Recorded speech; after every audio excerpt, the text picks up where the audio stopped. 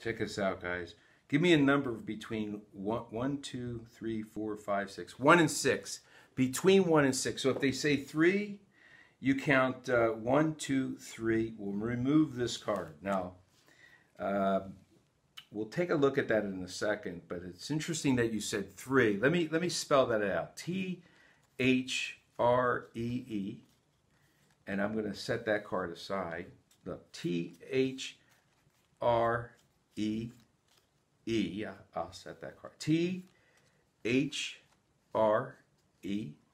You can have that one. T-H-R-E-E.